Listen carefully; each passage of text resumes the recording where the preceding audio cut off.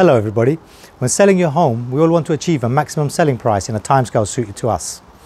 I'm going to give you 3 tips that should really help. A few quick stats. If you're selling your home in Hackney, Walthamstow or any of the nearby areas, you will probably know demand is very high at the moment. I read a stat the other day that said every buyer looks at least 6 properties or more before they make a decision. Another stat is a buyer knows within 8 seconds of walking into a home if they are going to buy it or not. The amount of times I've heard, I knew this house was the one straight away. So you need to create an immediate wow factor that will stay in the mind and help you achieve maximum selling price. Best place to do that is the living room. 3 quick tips to give your living room the wow factor. Tip 1, choose your furniture carefully.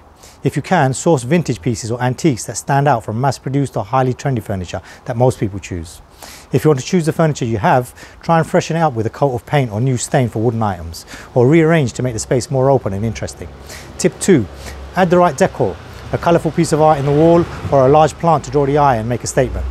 Tip 3, add some colour. Don't go for the latest trendy colours. Be bold and go for a colour scheme that will create a wow factor.